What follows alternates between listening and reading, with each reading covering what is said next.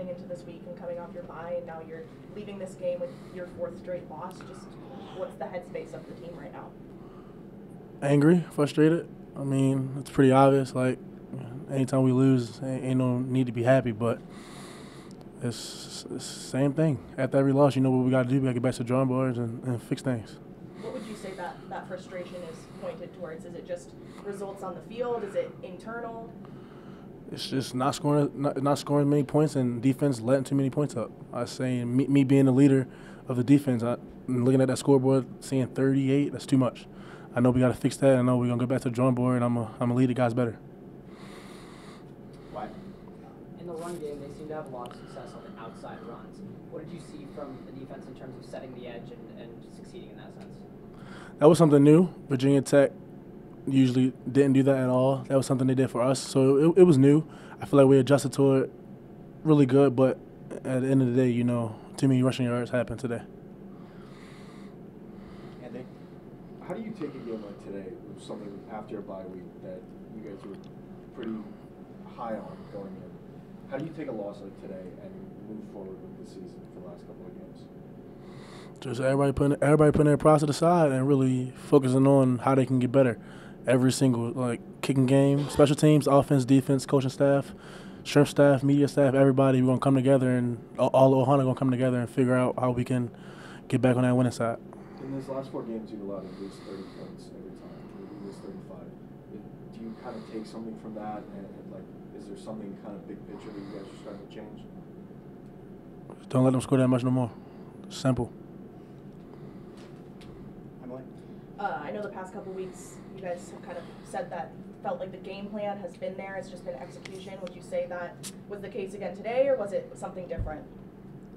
Just the beginning of the game, Virginia Tech came out with something different, came out whole different offense, so caught us by surprise. But, I mean, at the end of the day, you're right, we got to execute.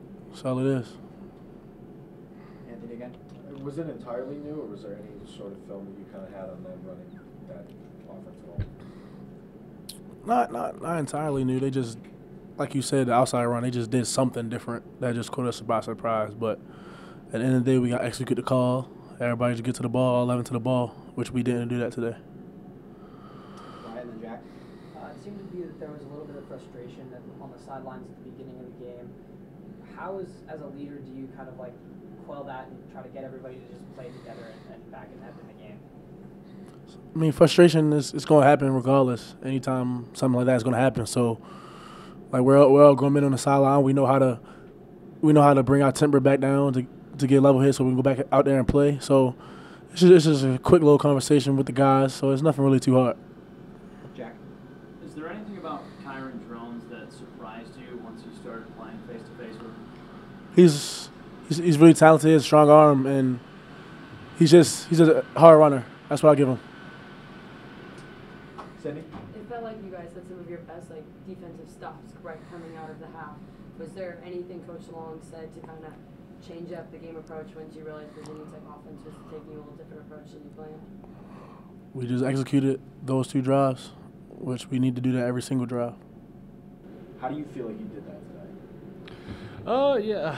I mean, it's hard to have to go back and watch it, but I mean, the biggest thing today that from right now, from without watching, I think is just helping O-line out a little bit on my part, just getting rid of the ball. You know, I tried extensive plays and I ran into some sacks, so there is that. But yeah, I mean, it was a tough day at the office, but you know, we still got plenty of football left ahead of us, and still got time to figure some things out. But you know, the biggest thing is just staying together and making sure that we're going out. And offensively, obviously, we're not doing good enough. So we'll just figure it out. And I know there's a lot of things that I messed up today. They kind of put us in a bad spot. So just combine all that stuff. But we'll have to watch it and get back and then be able to figure out and what we need to do moving forward. You had Coach Beck on the sideline with you last year, coaching you kind of face to face, and now he's been up in the box. Would you like to see him back down on the sideline? Dino said it wasn't something he's considered yet. No, it doesn't really make a difference. I mean, same conversations, and honestly, I think it's probably better for him to be up there, just in terms of you can see the whole field, and he has a lot better insight, you know, when we get on the headset. So, yeah, it doesn't make a difference to me. Who's been that coach that the offense kind of turns to on the sideline then this season? Is it Campanelli? Is it someone else? Coach Harris for us, the quarterbacks, and he's been he's kind of that direct line from Coach Beck. But yeah, no, we got a good communication structure, so everything gets passed off. We'll go to Anthony. I guess this is for both of you guys.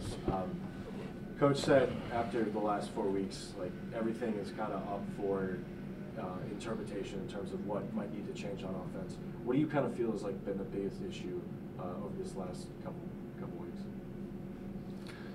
I'll go ahead. I mean, the whole thing is just everybody. It takes all 11 at one time, and making sure we're dialed in, and you know, we're kind of targeting some different guys and doing some different things. But yeah, I mean, it takes all 11 every play, and that's most of our struggle is one guy on any given play not doing the right thing. You know, for example, like one play it might be me. You know, I don't pull the ball and throw it to the open guy in RPO, and the next play, you know, one guy slips up on a block. It's just putting all those things together. It compounds really fast. So, but we'll watch it and get back. So, you know. It's been a tough stretch, but you know there's still plenty of football left, so a lot of time to figure some stuff out and see what we can do. Is there something schematically you guys think you could change to avoid those mistakes that are happening week after week?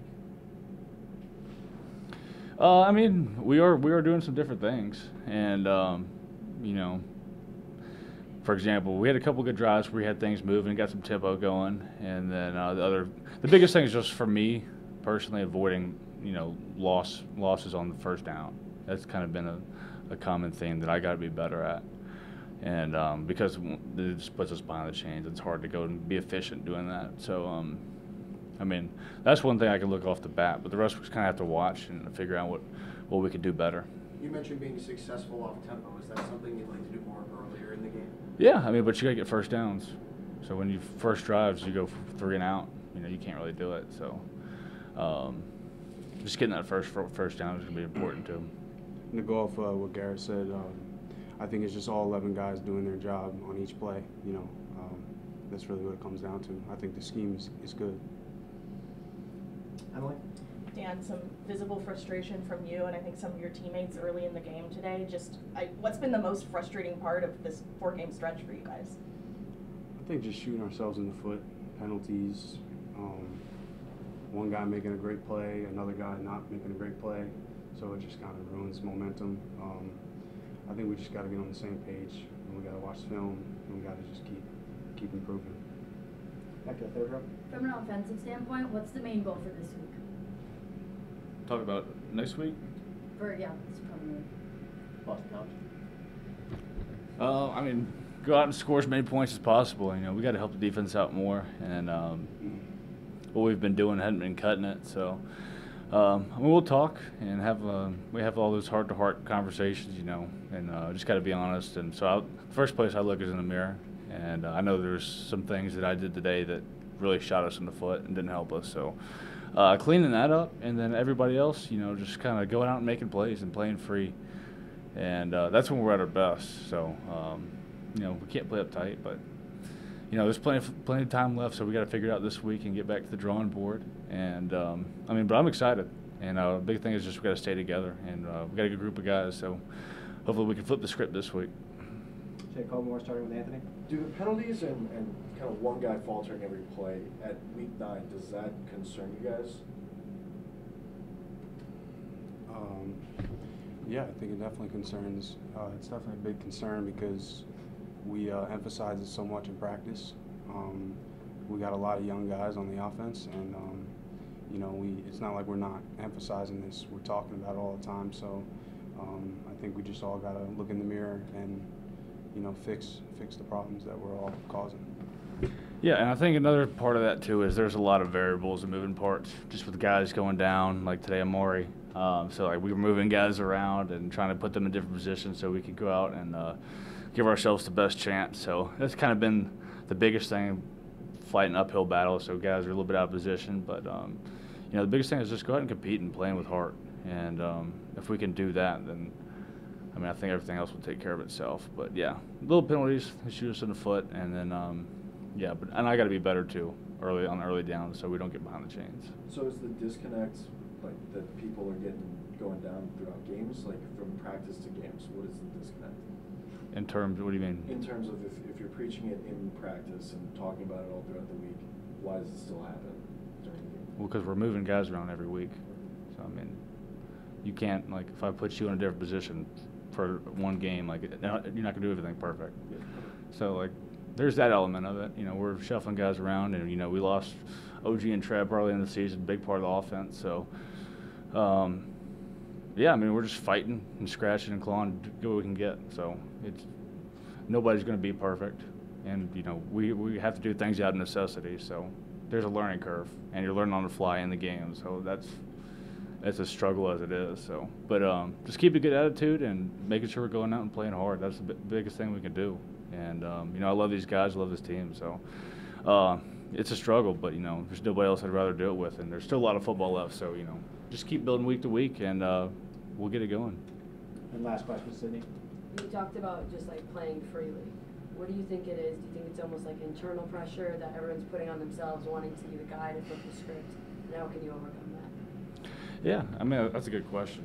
But I think the biggest thing is just going out and make a play, and then everybody else will feed off of that.